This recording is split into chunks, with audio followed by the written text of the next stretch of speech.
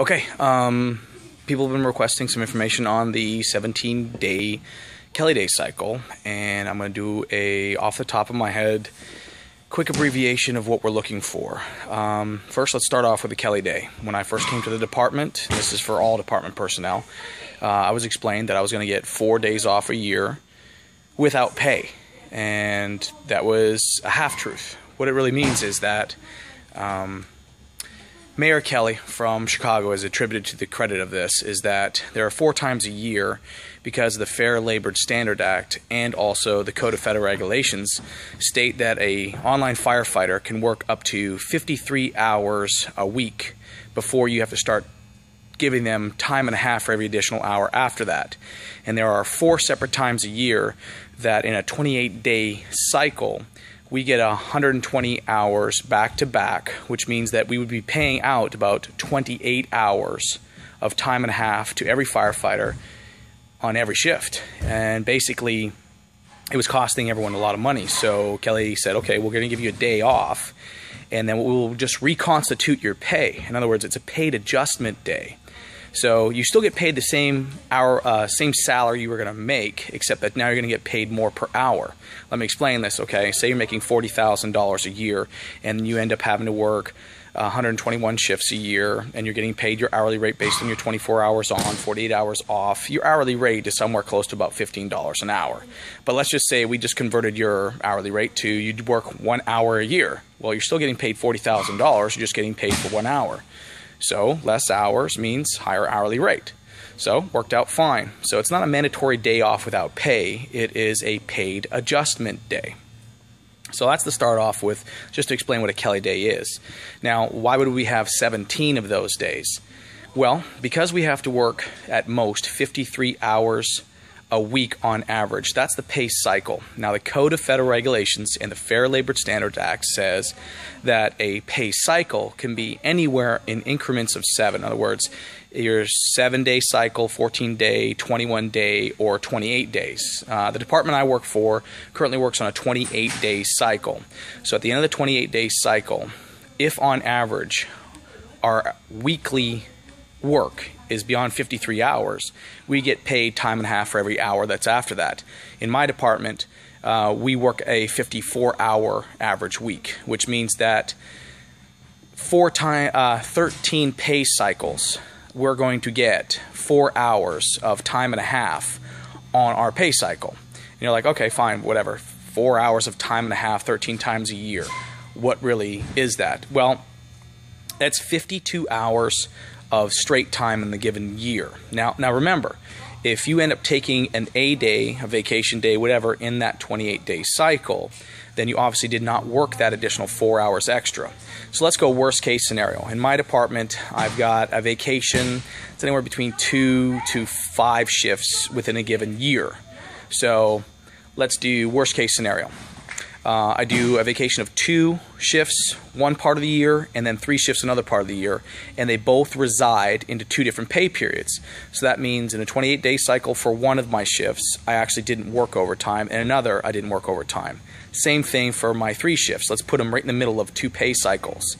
So out of the 13 times that we get paid 4 hours of time and a half, I can't accredit them for 4 of those 13. So I'm still getting paid 9 separate times a year where I'm getting 4 hours of time and a half. Well, let's say someone is new and couldn't get any time off, no vacations, whatever, or didn't decide to take any vacations. They're eligible for about 68 hours of time and a half over the course of the given year. Now, let's take a rough estimate. Say your fire department has 100 employees working on their shift. You take 78 hours and you times it by 100 employees. Let's just pick an average hourly rate of, say, $15 an hour. And then you multiply that by 3 shifts. You're getting $350,000+ a year that's being spent on firemen that are just showing up to work. They're getting paid overtime, but you really can't give them any time off because it'd be like 1 hour increment a week, which doesn't work for us. So basically, everyone, without knowing it, has to work 4 extra hours within a 28-day cycle 13 times a year. And it costs roughly, for 100 personnel per shift, the department somewhere around $350,000 if no one was taking any time off. And I've already proven that, like, if you ended up working within a certain amount of pay periods, then you could reduce that by 9/13 of that cost. Now, why did they do a Kelly Day cycle 4 times a year? Well, in those times that you were getting 28 hours of time and a half 4 times a year, you multiply that together, and that's 168 hours of time and a half, or straight time, for every employee that's in your department. So 168 hours times 100 personnel times an average hourly rate of, say, $15 an hour times 3 shifts is going to get $756,000 payout in overtime just for showing up to work. So that's why we do the 4 Kelly Days. Now, there are 121 shifts per year, okay? So how would it work for a department with 100 personnel per shift? Well, you start off with 100 personnel. You change your pay cycles. Instead of 28 days, you change it to a 21-day cycle. Why? Well, there are 7 shifts that reside in a 21-day cycle. So you have to let, out of, say, 100 personnel, now minus the 4 supervisors that are in my department, okay? The reason I'm minusing those 4 supervisors is that the Code of Federal Regulations and the Fair Labor Standards Act said that anyone that's on salary, it does not require a Kelly Day, okay? Anyone that has any questions about that, I'll go well into detail on what it's like to be a salaried employee compared to a 24/48, but for right now, I just want to stick with just the online personnel. So you have 100 people in your shift. You minus the 4 supervisors, that's what it'd be in my department. Get you 96 people. Those 96 people within a 7-day cycle, which is 3 weeks, would have to be off. So 96 divided by 7 means that there are 13.7 people that need to be off in that 3-week period. So there's no 0.7, so let's say it's 14 people. Let's say that your department, just like mine, is like, I want to give the guys a Kelly Day that are supervisors. Okay, so you take 100 personnel, divide it by 7, you end up with 14.2 personnel, and you can't do 0.2, so let's just say 15, okay? So you take that 15, and you have to let them off every single shift. So 100 personnel minus 15 people gets you down to 85 personnel. Let's say that your personnel has a bare minimum staffing of, say, 80 people have to maintain. So 80 people asses in the seats, right? So you've got 85 personnel with all the Kelly Days pulled out, which means you got a 5-person buffer. And that 5-person buffer can be used for your average sick time. Basically, in my department, there's about 3 personnel that call in sick consistently every shift. It's an additional 2-person buffer. You might have walk-in wounded, military leave, suspensions. For whatever reason you have it, you have that buffer. Now, out of those 5-person buffer, if you don't count the sick and whatever, you multiply that by 121 shifts per year, and then you divide that by the 100 personnel that's available. In other words, this is what's left to take off for vacation time, A-time, paid time off, whatever you call it that you accrue.